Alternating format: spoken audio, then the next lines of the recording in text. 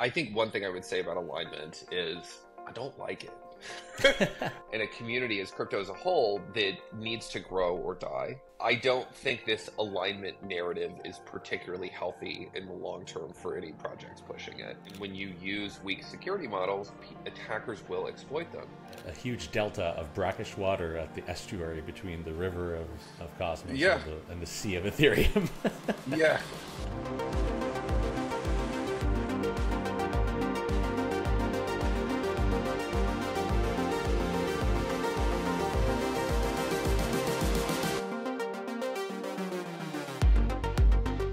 Welcome to the Interop. Today my guest is Jack Zampolin. He's the founder at Strangelove. They're an engineering team and validator in the Cosmos ecosystem and have contributed to many projects you all know and love.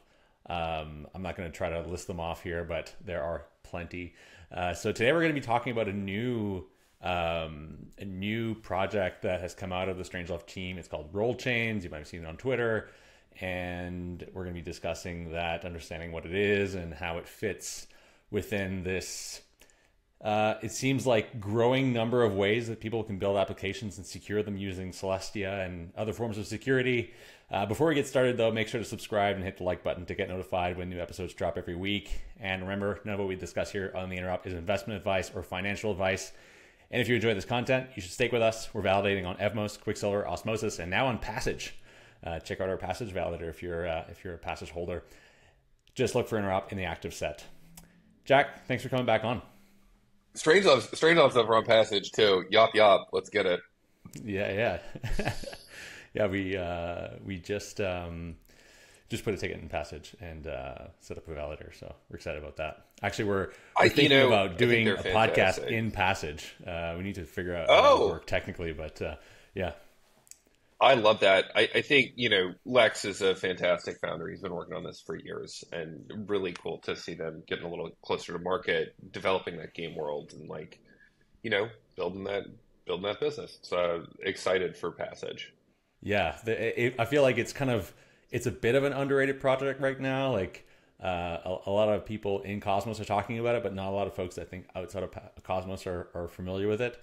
But I feel like it's going to have its moment soon. And we're going to see a lot of activity there and projects building on it and influencers doing content in Passage. I think there's a huge opportunity here. Yeah, I strongly agree. I think that the blockchain gaming space in general, if you want to monetize attention or monetize people's time, I think crypto's kind of a natural way to do that. And gamers also want ways to earn rewards. There's already all of these mechanisms within games. Why not put it on chain and make it tradable? And I think that this is an obvious growth area. Many people have said this, and I think that it's up to the builders to make compelling games for people.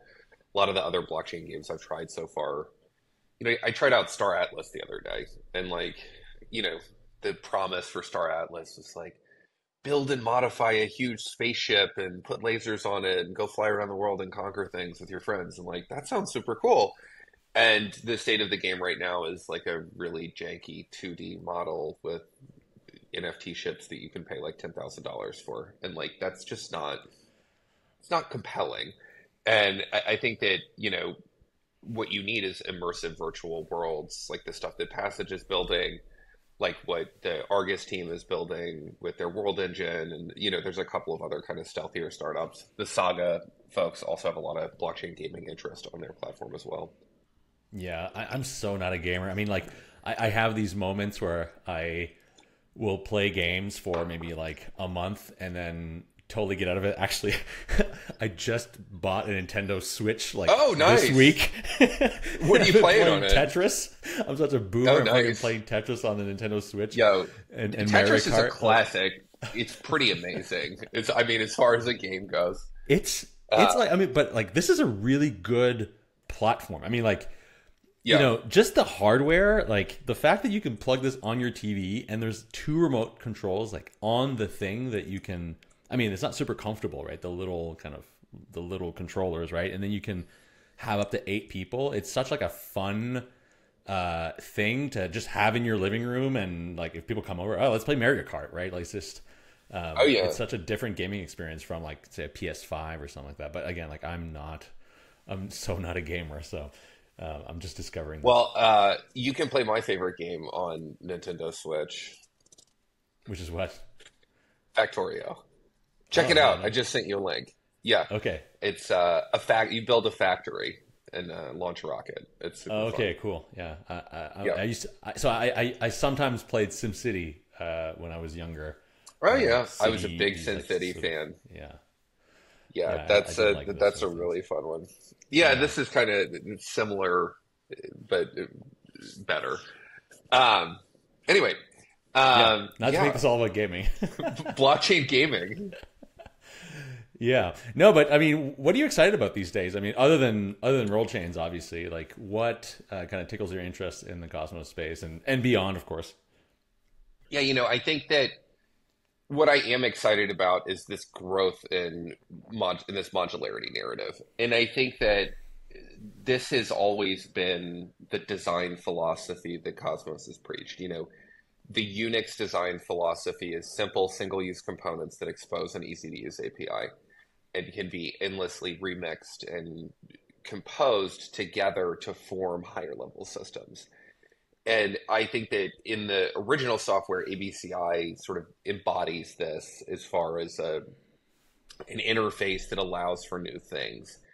And what we've seen is folks breaking apart the stack in new and novel ways with data availability and shared sequencing and things like that, and building these modular tools. And, part of that for me, who's been building modules in the Cosmos SDK and thinking about blockchains from a modular perspective for a very long time, it's exciting to see interest around this. And I think when you think about the two major paths to scale, one is vertical scalability, which is sort of embodied by Solana, and one is horizontal scalability, which is embodied by Cosmos.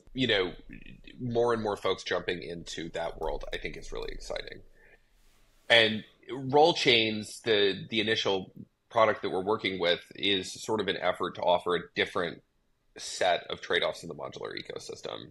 One where you still have a validator set, you have that ability to decentralize and potentially scale out to a full POS set, different sorts of POA, different forms of security, whether it's adding Celestia to existing chains or using Celestia to add additional security to POA chains, using things like Ethos and restaked ETH.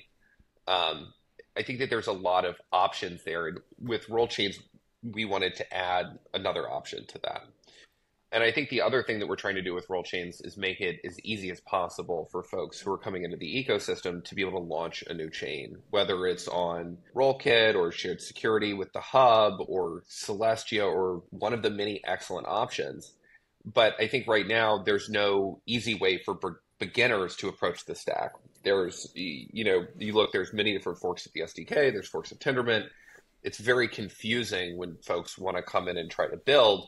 And if you want to integrate all of the latest features, you end up spending a lot of time learning about Go dependency hell and where all these different repos are, and there's a ton of them. So we're trying to make that as easy as possible for developers and help build a way to sell services and software through that stack. And that's kind of what we're working on with Rollchains. Yeah, I want to unpack that, but I just want to say, like, this Linux analogy, I think, is really on point, and I use this analogy a lot to describe how Cosmos is building this stack that enables modularity, and that but I think for people that look at Cosmos from the outside, like there's a few things that are confusing. One is this kind of dependency on the Cosmos hub, or at least this perceived dependency on the Cosmos hub, which, for people inside Cosmos, I think we understand that that's not the case. But for people outside of Cosmos, I think they associate Cosmos with the hub, and that somehow like the hub manages all of this, or somehow like orchestrating all the Cosmos chains. And then the other thing is the app chain thesis that Cosmos pushed like pretty aggressively for a long time, that was kind of a precursor to modularity and was necessary in order to achieve modularity. But I think people still associate Cosmos to sort of, these highly vertically integrated app chains with a validator set and like the Cosmos SDK and perhaps Cosmosm and like IBC. And so breaking apart those misconceptions outside of the space, right, when talking with typically when we talk to investors or when we talk to people in Ethereum that are not familiar with Cosmos is a challenge. How do you navigate that when speaking with people outside the space that might say like, oh yeah, well, Atom's not doing very well, so then like, or Atom hasn't pumped recently, so maybe like Cosmos is not doing very well. Yeah, I think that now with the launch of Celestia and DYTX and many of the other exciting projects coming this year, also with the rise of Say and Injective within the ecosystem, I think it's now much more of a multipolar ecosystem than in the past. And the Cosmos thesis has never been about the Cosmos Hub as a single instantiation of this idea, and that was going to be the end of history. It's always been about this world in which there's hundreds, if not thousands, if not tens of thousands, if not millions of chains. And I think, we saw Peng talk about millions of chains back in 2019. So like this idea has been around, like I see Nick White talking about millions of roll-ups, and I tend to agree. I think that there's going to be many of these verified state machines that have all kinds of different properties, and the key there is the interoperability. And I think, there's an increasing realization throughout the crypto ecosystem broadly that IBC has effectively solved this bridging problem, and that there's, a lot of the things that people would knock about the protocol, like the call and response nature or some of the things that people think are overly complex, has actually led to something that is very strong and extensible and able to provide first-class user experiences and cross-chain composability in a way that other protocols have just been unable to bring. And we see this over and over again. And, I think that when I think about the Cosmos, I think about the broader IBC ecosystem. And in that broader IBC ecosystem, there's many things that have pumped, that are pumping. There's active communities there. And there's a lot of excitement, especially from the builder community. And, that is what has me excited. Yeah, I agree. I think Cosmos is kind of having a moment, and we're starting to see, so that the interest for Cosmos really, I mean, look, you were at ETH Denver. We had a brief bump in there, but like ETH Denver was all about modularity, and, nearly every event that I went to, whether a Cosmos event or not, was talking about modularity. And there were these sort of subtones around like Cosmos and Celestia at nearly every event. So it really feels different from last year, where, most of the conversations were around like ETH rollups and EVM rollups. There's really this kind of shift and convergence. And actually, we hosted an event on one Convergence. Of the days there with... Love the name.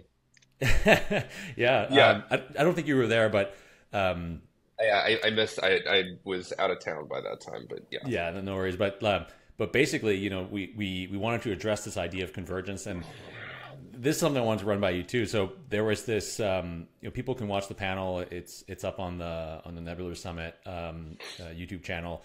There was this idea around this question of convergence and also alignment.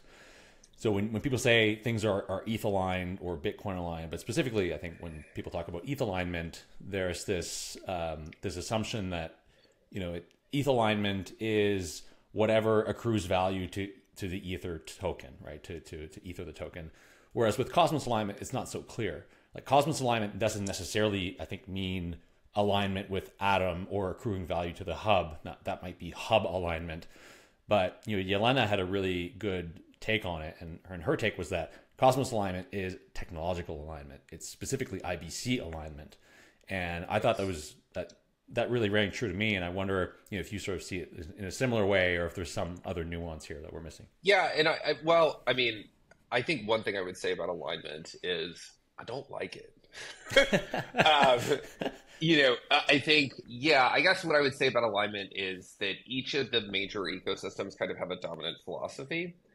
And the way that I view alignment is how closely different projects hew to a dominant philosophy as shown by their actions, as well as through the connections that those folks have with older community members, frankly, is really what it is. And, I think that a lot of people, like, I have a venture fund, I've been working on Cosmos for a very long time. I see a lot of people seek me out and say, like, hey, like, can you say nice things about my project or whatever it is? And they're like looking for Cosmos alignment. and they Yeah. look to get, the sort of like Cosmos OGs to all say the same thing. This is like in Ethereum, it's the same thing. You're looking for Justin Drake and Vitalik and that whole crew to, push your project. And this is an inherently uninclusive phenomenon. It is exclusive. And for a industry and a community as crypto as a whole that needs to grow or die, I don't think this alignment narrative is particularly healthy in the long term for any projects pushing it. And I think that the only way that we find product market fit as an industry is by questioning all of our sacred cows all the time. And, this is a very Cosmos thing to say, but I do feel it strongly. And I think that, the best thing that you can do to be modular aligned is to go build your own modular system. And, folks will see that. So, yeah, I have this overall meta around alignment, I think, is at risk of shutting out a lot of good ideas and being very unwelcoming to newcomers into the ecosystem. Yeah, I think it's a good take. Karthik from Ethos had a different take, which was that alignment was relevant in the bear market, but in the bull market, like alignment just gets thrown out the window because there are incentives everywhere, and like people move their capital wherever their capital can be best utilized for the best returns. So like the way I put it was that alignment is a bear market coping mechanism. Yeah. I think I mostly align with like Yelena's point of view here, which is that being aligned with Cosmos is being aligned with tech. I like that because it doesn't imply there are less implications of these sacred cows, right? Like I think the sacred cows are really the tokens or your bags, and if you don't necessarily some align of with them your are bags, also religious ideas about how blockchains work too. yeah, that's true. And I think that is like those are the more dangerous ones. But Tokens like those are very often understandable. underpinned by token values, right? Yeah, often. Yeah, the Ethereum blockchain is always the example that I go to here. But this idea that there will be one state machine that everything rolls down into, and that we must imbue that state machine with certain properties, and that those ideas are embodied by certain pieces of software or certain standards efforts, like that's really deeply entrenched in that ecosystem and has Yeah, led to, frankly, I think a lot of like questionable technical decisions. yeah, perhaps. Okay, cool. Well, let's talk about roll chains. What the Yeah. heck is a roll chain? A roll chain is a chain that posts data to Celestia, but yeah, so that's, at the core of it, I think that's like this idea that we've been working on. And it's a Cosmos SDK chain, and all it does is post the block data to Celestia. So there's a number of reasons chains might want to do this. Celestia, there's a lot of sort of shared analytics services and other sort of indexing pieces that will index Celestia data, and that is a shared service that's offered. There's interoperability benefits. Once the Celestia data availability sampling is incorporated into the IBC Lite clients, it will add quite a bit of additional security to cross-chain transfers. So making already the most secure system, taking it and future-proofing it. It moves from an honest majority assumption to a one of n honesty assumption, which is like a huge step up in the security of IBC. So those pieces, as well as any other future advancements that allow for better interoperability between projects using that data availability sampling layer.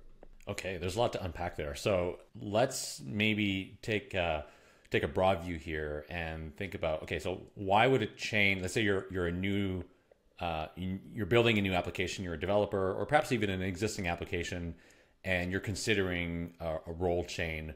What are the considerations that one would have to make in order to pick a roll chain over the vanilla way of launching a chain, which is like go out, like get some validators to want to run your client and validate your chain and like pay them a bunch of money to do that by inflation. How would you sort of make that choice? I think, the way we launched Noble is instructive. Noble was not, we're not paying validators with inflation. There's a POA That's right. set, and we've got a different model for paying validators. And I think that this is a big motivation behind Rollchains is those sorts of small POA sets to help launch your project, to get out there and to look for product market fit are vastly cheaper, don't require projects to launch a token, it, are much more nimble from an upgradability perspective. And it also doesn't forestall you from moving to full proof of stake. And in fact, that's an easy network upgrade with a very trodden path. That's kind of what we're seeing is the reason projects want rollups is because of that lowered barrier to entry. And I think that we can offer that same low barrier to entry with a standard Cosmos chain and also offer the ability to scale and decentralize more baked into the software rather than having to build that out. All right, so let's take Noble as an example. There was an announcement made recently that Noble will use Rollchains. Yeah. Now, it's like just going back to Noble. So Noble, as you said, is a proof of authority chain. So currently there are something like 50 validators that are essentially have been chosen to validate the chain. They're not being paid staking rewards for doing that, and they're like a sort of chosen set. Now, when Noble onboards Rollchain, what's that going to look like, and how will that augment the security of the chain? Yeah. So when you're a proof of authority set, what you worry about is those proof of authority validators being malicious. And one thing you can do to help guard against that is to post that data to a data availability layer to provide a third-party audit log, as well as the ability for network participants to restart the chain from a certain checkpoint in the event that those validators do decide to steal the money. So this adds additional security to the system and helps provide an independent audit log. And I think that's a really nice feature for folks. And I think that that's a huge reason. Another reason is, as we mentioned, that data availability layer offers a lot of potential for interop, and being on there and posting your data enables you to take advantage of those interop features as soon as they come live. So as there's all this profusion of rollups, obviously Noble wants Noble USDC on all of those rollups, and posting to the same data availability layer is a great way to help ensure that Noble will be top of mind when it comes to liquidity expansion on those rollups. Okay, I want to unpack this interoperability aspect, but just one more part on the security. So, would Rollchains be useful for a chain that has an open validator set, like I don't know, like Osmosis, for example, or Stargaze, where it's not a proof of authority chain, or is this primarily like a benefit for proof of authority chains where you have a smaller validator set with no real, say, economic incentive, like slashing incentive? And you want to augment that security by adding a third-party auditing. Yes, yeah, that's basically it. And I think, what if you go look at Spawn, which is our tool to help make launching these things really easy, you'll see that the proof of authority module comes standard in there. And we think that this is the right way to go launch Cosmos chains today. The last market cycle showed the downsides of this really inflation-heavy model that was predominant in Cosmos for a long time. And proof of authority is a way to get started, get a lot of the benefits of having BFT consensus, whether it's secure cross-chain communication using a light client, whether it is fault tolerance, like in a roll-up, you've only got one node that effectively sort of like runs the whole network. And if that node goes down, you have downtime on the network. And we've seen this over and over again in L2s. With a full consensus cluster, you can tolerate downtime from many nodes, and the network is much more stable and likely to sort of continue making progress. So there's a number of benefits to having a small consensus set, and the cost is relatively low. And especially the cost is low if you strip out that inflationary token benefit that validators get and just pay validators for running the software. Or, a lot of validators will run chains in the hopes of being a part of that chain in the future. And depending on what your project is, attracting validators is like one of the easiest ways, one of the easiest parts of launching a chain. And I think that this is a huge misunderstanding from folks outside the ecosystem because people are like, oh, why would you launch a Cosmos chain? It's really hard to find validators. It's like, no, the hardest parts of launching a project are making sure your front end and your user experience is like top notch, making sure you have users, doing an airdrop, doing incentivized test nets, getting your token distribution right, raising money. Like all of those parts are way harder than finding validators, and they still exist in that rollup ecosystem as well. And what we have built in Cosmos is this fantastic stable of really great independent validator operators, and all of those folks are always looking for new chains. Yeah, there's no shortage of validators in Cosmos, and certainly no shortage of like real professional ones. I think there's like hundreds of companies that are, we could consider professional validators or like semi-professional validators. Let's zoom in to this IBC and interoperability aspect.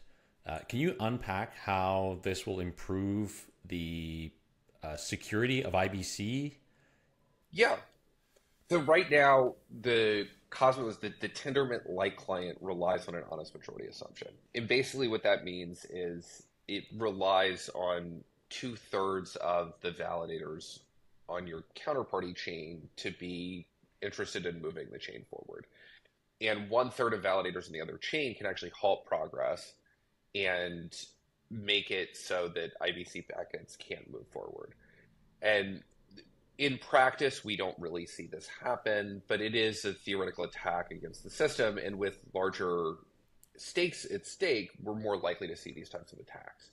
Adding the data availability sampling into that Tendermint-like client takes that trust assumption from an honest majority to what's called one of n. So as long as a single one of the validators does the right thing, then the packets will continue to flow and that like client can continue to make progress.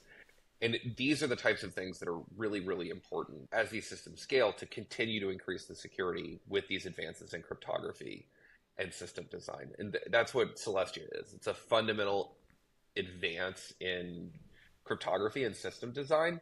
And this modular thing that we're all working on right now is people trying to figure out how to incorporate that fundamental advance into the systems that we build and design. And this interoperability property is like one of the key benefits that it seems able to provide. Now, will this benefit only chains that incorporate the Rollchain module and or other chains as well, like that are part of that are like connected to IBC to those chains? Like, what is the distance from a Rollchain app in order to benefit from the security, if that makes sense? Yeah, so the IBC Go team is working on adding data availability sampling to the Tendermint-like client right now. I think they're anticipating shipping that feature in Q3, I think was the current estimate last time I checked. The Rollkit team is pushing this strongly as well because right now Rollkit rollups only have very weak security with using IBC. So there's a strong push to get this out there. We'll see that live sometime this year, hopefully. Okay. And so the idea here is that in the future, any Cosmos chain, whether it's using Rollchains or not, like could post data availability to, like the Tendermint-like client would post data availability to Celestia in order to augment the security of IBC, but also of the validator set, like more generally. Yeah, I mean, there's nothing stopping anyone from doing that. If this is the case, if all Cosmos chains, let's say like, a vast majority of Cosmos chains are posting data to Celestia, what role does Celestia then play in improving like the general sort of fungibility and interoperability of tokens within like this ecosystem? Does that come into play at all, or are we still just using IBC then to move tokens around? I think this is IBC is able to structurally incorporate all of these system design and cryptography advances underneath this client abstraction that we have. And IBC is really just a protocol for the communication. It doesn't say anything about what authentication mechanisms people use, and it doesn't say anything about what applications are traveling on top of it. And I think this is one of the most broadly misunderstood parts of IBC, the protocol, Yeah. is the strength of it is the transport layer. It's not necessarily the application layer, but the application layer can and will improve, and there's already a rich application ecosystem. It's not necessarily the verification layer, even though it's still the best verification layer in the world, and it is improving through folks like Union and Polymer and Composable and all of the different folks pushing Avalanche, the Avalanche project Landslide, through all of the folks pushing forward the state of the art in terms of IBC verification. It's that standard transport layer that serves all of the use cases out there that is the strength. And the more and more chains and state machines and smart contracts that are addressable through that transport layer, the stronger and stronger the protocol becomes. And I think that this is the key to understanding the network effects of IBC. So Rollchains is essentially a Cosmos SDK module, right? So any Yes. Cosmos SDK chain can incorporate this module and choose to post data to Celestia, and perhaps even consider rethinking its entire economic model by reducing the inflation of the token, reducing the number of validators. I mean, do you think this is something chains will do? Like, in a year from now, are we going to see like most Cosmos chains have something like 10, 20 validators instead of 120, and like drastically reducing their inflation and potentially like even being profitable? I think that this is the world I'd like to move into, and we're in talks with a number of Cosmos chains to like help them do this. But I think that this is obviously where we need to move. Spending as much as we are on inflation right now is completely unsustainable, and this is at least one path to help lower that in the very, very short term. Right. That's super interesting. I mean, to think about sort of the And structural profitability change. is a huge piece of it too. Yeah, like we Yeah, all got to make money. that's right. Yeah. Yeah. And I think like for Cosmos chains in the bull That's a market, it was, sorry. Yeah, I was gonna say that's a dangerous bear market thought that people actually need to make money. So I'm sorry for introducing the bear market thoughts here, but Yeah. Yeah. No, I think like in a bull market, you can inflate your token as much as you want. And as long as the everything is pumping, that's going to work. But as soon as everything comes back down again, then it becomes a lot harder. And I think a lot of chains in Cosmos specifically, experience this pain and are struggling to recover. So yeah, I mean, if this, I think there needs to be like a clear path and a clear kind of model for maybe restructuring tokenomics and restructuring the validator set in a way that makes sense and that doesn't leave the community and token holders out on the street. yeah. But I mean, yeah, I think that broadly, like you look at ETH2, and there's quite a bit of validator concentration in terms of stake weight and voting power. And the practical number of entity, like the Nakamoto coefficient, there's many discussions around this, but it's not super high. And I mean, even for Solana, it's on the order of like 30, I think. So this idea that we need hundreds of thousands of validators, I think, is farcical on its face. And the key is stake decentralization, and that's a distribution problem that has a number of different solutions, none of which include running more nodes. So the benefits to large validator sets are very diminishing. And I think for 99% of projects that aren't looking to have global nation state censorship resistance, which frankly is like a very, very high bar that I think even most large chains struggle to meet, to have that property, like if you just want resilience against North Korea, for example, you probably only need a Nakamoto coefficient of like 5.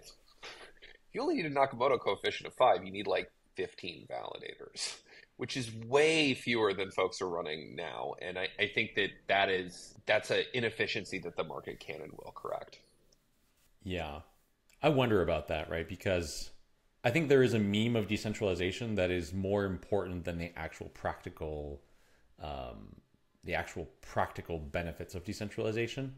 And it is I think the meme of decentralization helps also to justify why we need blockchains and like why blockchains are important.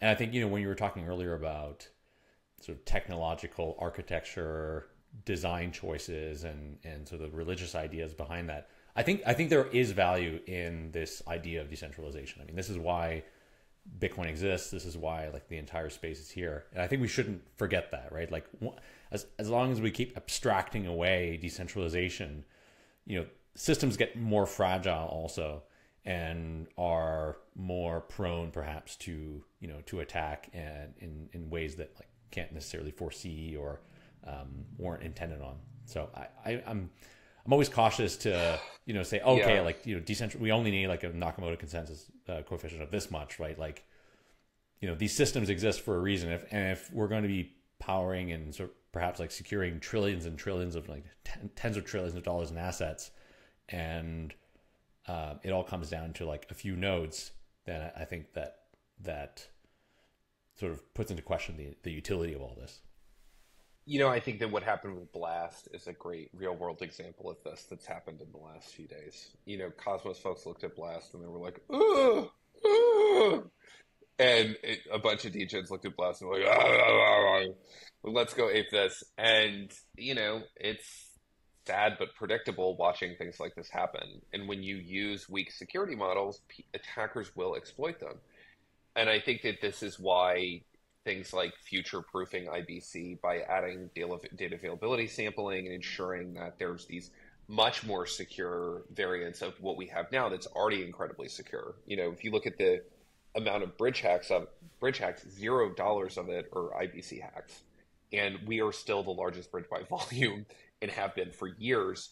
And this just points to the difference in the Cosmos community versus other communities. And I think that what we're building for the future. We're building for, truly adversarial environments. And whereas I think that there's a lot of people who are shipping these centralized systems that are just building for right now and building for what users want immediately. And we're seeing that reflected in the amount of exploits in those systems. Yeah, I mean, I think there is value in building things in a sort of progressive way also, and I think Noble's a good Yeah. example of this, and chains that are considering proof of authority and then like further decentralization in the future, I think is a right approach, but that the goal should always be, sort of future proofing and building in this adversarial model. Like that should always be top of mind. Does Rollchains also, or will it also support other DA layers like Avail or EigenDA, or is there any utility in Yeah. adding additional DA layers as well? In the future, our business model is going to revolve around selling software and services to folks running the Cosmos stack and providing utility to those users. So if those users find utility in other DA layers, like we'll try to offer that. I think, we'll probably offer outputs to build a Cosmos app that works with partial set security or things like Saga or things like Ethos.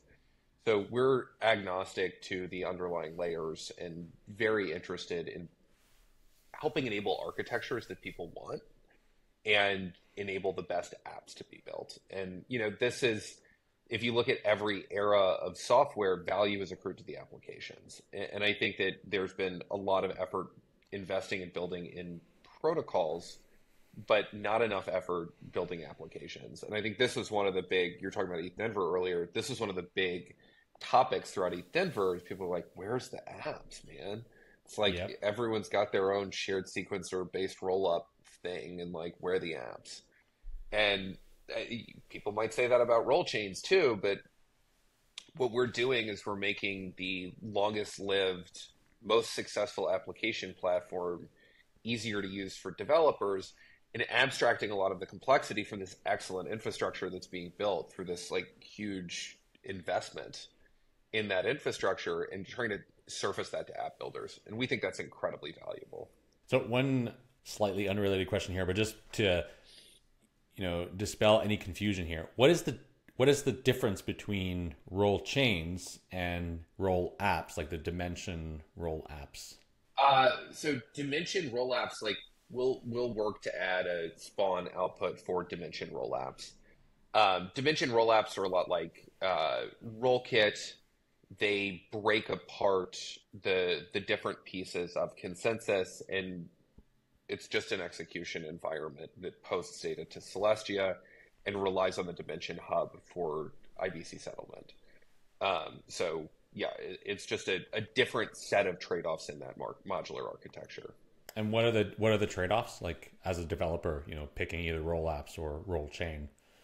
I think, personally, and what we're endeavoring to build tooling that does not encode these values. Like, I don't care. Like, I have my own values about crypto. I build software that tries to help people express those, but we also build software that helps people build whatever they want. And like, build whatever is this motto for Celestia. I firmly believe in that. People should be able to build whatever. And I think with a lot of these roll-up frameworks, and this is not just Dimension, but every roll-up framework out there, you're building this execution environment. And what we've seen over and over again, and I think DYDX is the poster child for this, but there's a number of other examples of this. When an application reaches a certain scale, they inherently want their own state machine for a wide variety of reasons. And the transition from that roll-up world to running your own state machine, i.e. your own chain, that's a very untrodden path. No applications have really done that yet.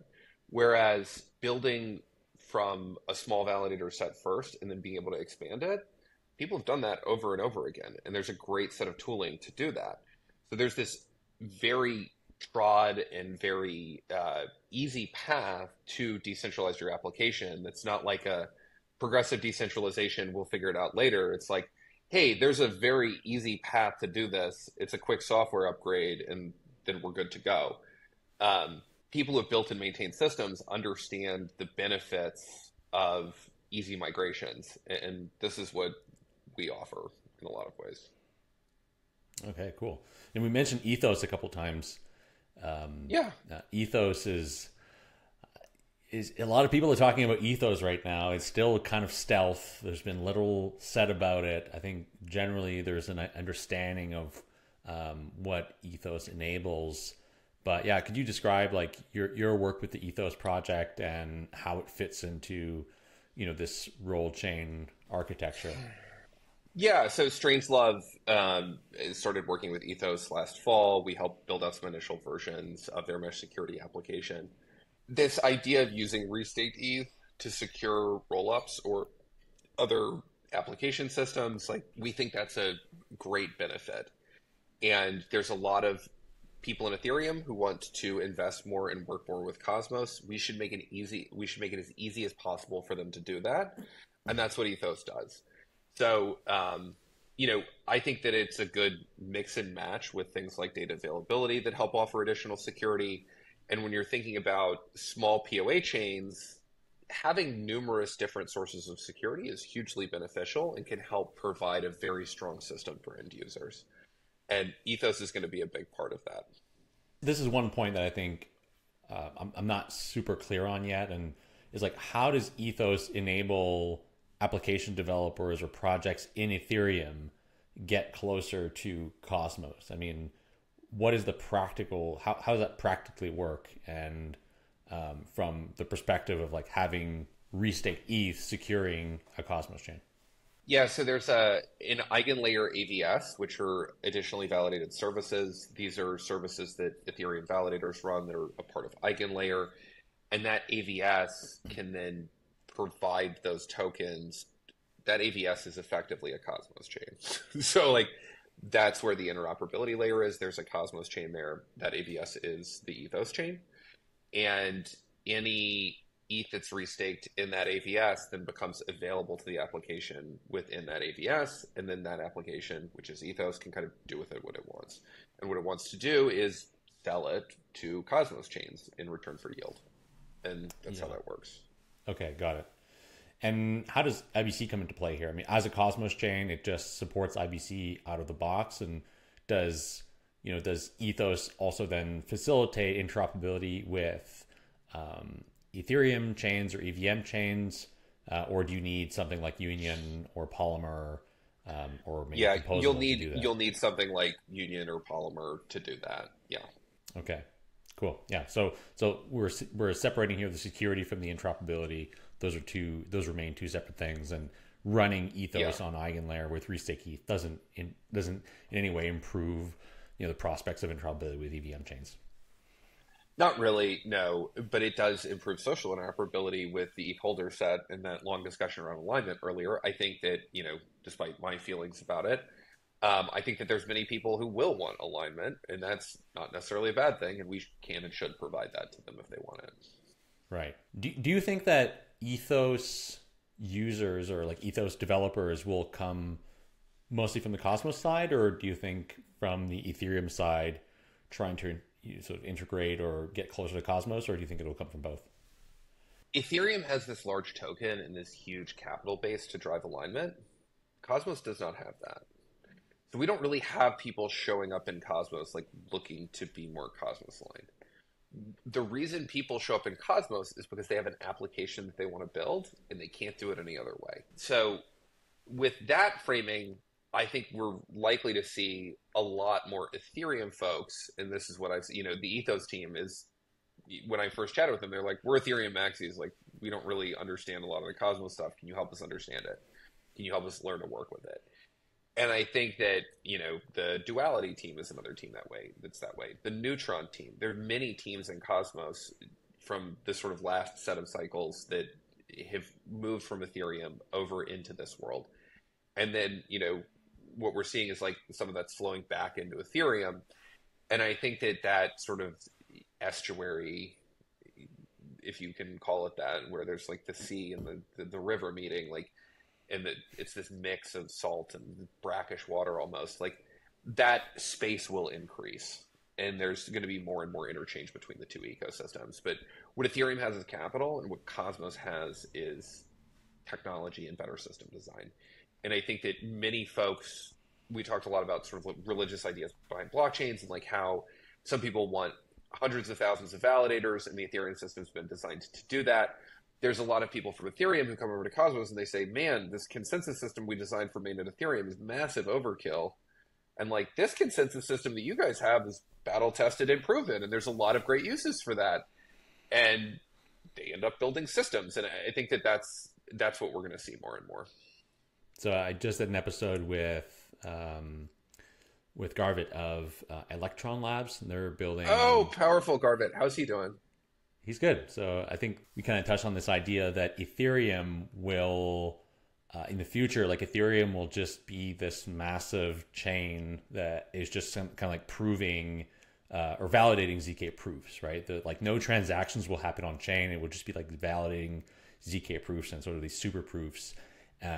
Thanks to its like large economic security set, and that applications will be built, using things like the Cosmos SDK or like the Move VM or other VMs.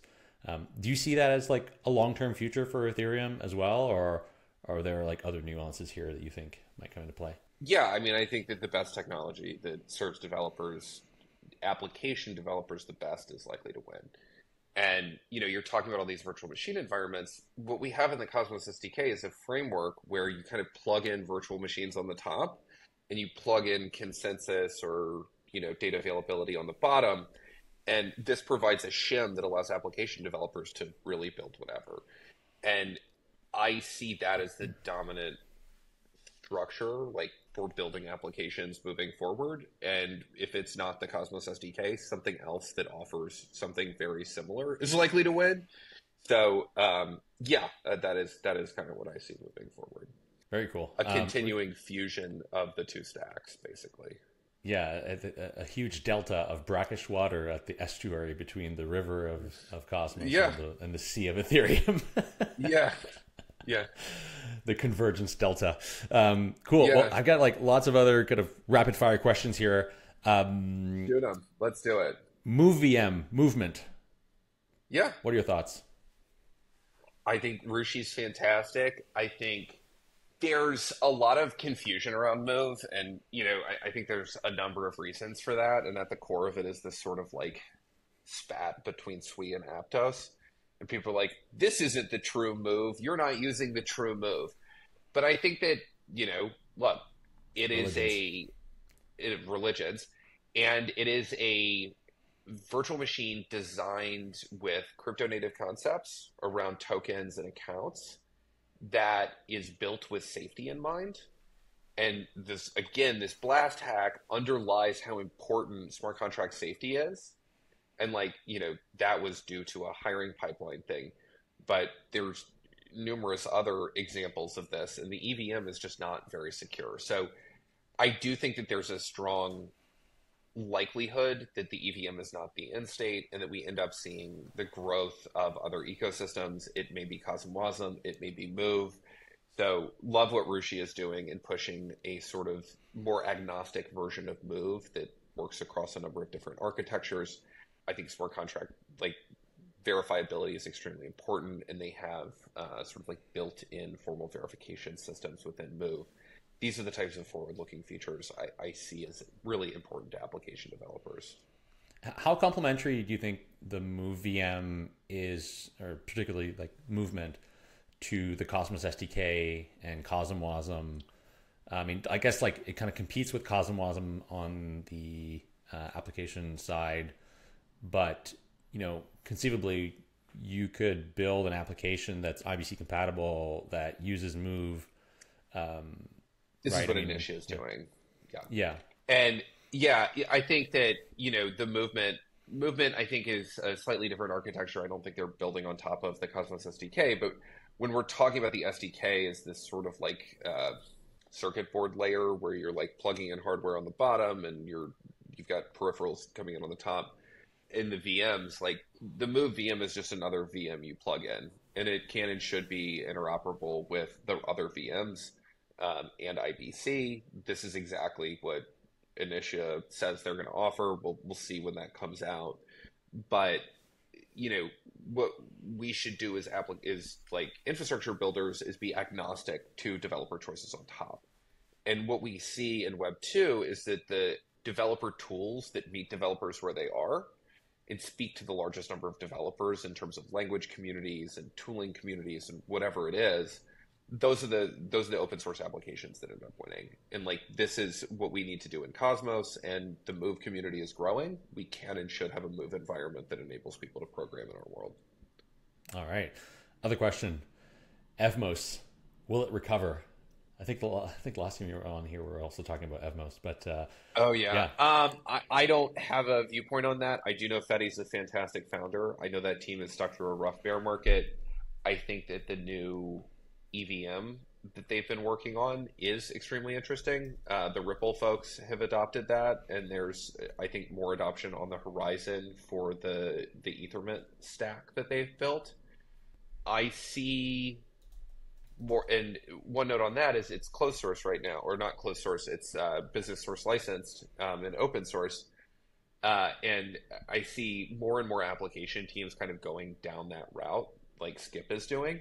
And one of the things that we're hoping to enable at Rollchains is to enable folks like that to sell much more easily to users and to help build out that model around selling open source software and help normalize that. Because, the method that we have of paying for development right now is this ICO in 2017 has paid for a lot of the Cosmos development. That's not sustainable. We need a different model. And I think the Ethos folks are pointing towards that right now. Yeah. Interoperability, Polymer and Union.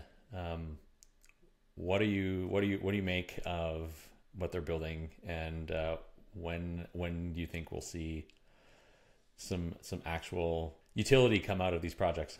Yeah, I mean, Union's live on testnet. You can go transfer stuff between EVMs and Cosmos environments today. They have followed up all of their announcements with concrete integrations with various testnets. I think that they're currently planning on an early Q3, maybe late Q2 launch. I think that that's likely to hold. Polymer released some more marketing around their white paper today. I think they've done a fantastic job of growing awareness for IBC within the Ethereum community and the broader crypto community.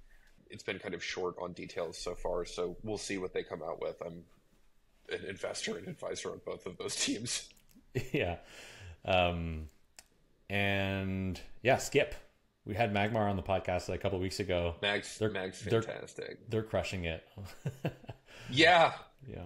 I love the Skip team. The philosophy that I'm on here talking about around being agnostic to some of these religious decisions and shipping what people need and are demanding. I think that there's few teams that embody that more than the Skip team. They are the heroes we need. They're doing great. They're doing very great work. very unsung and uncelebrated heroes.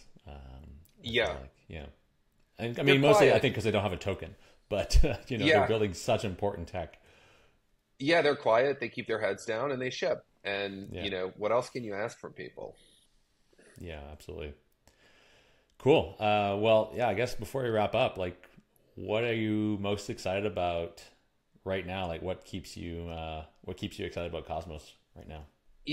I think that what I have always tried to do is solve what I view as the hardest problems facing the ecosystem, whether it was shipping the hub, growing SDK usage, shipping IBC, growing IBC usage. I think the biggest problem facing the ecosystem right now is fragmentation, especially from a developer user experience standpoint, and growth in application development. And I think that that's what we're trying to tackle at Rollchains. And what we endeavor to do is cut through the noise and provide the easiest and quickest way to get started. And that is exciting for me. I love it. Excellent. Jack, thanks for coming on the podcast once again. Actually, I was looking, the last time you were on was just 2 years ago. Like, next week will be 2 years. So you've got to come on more often.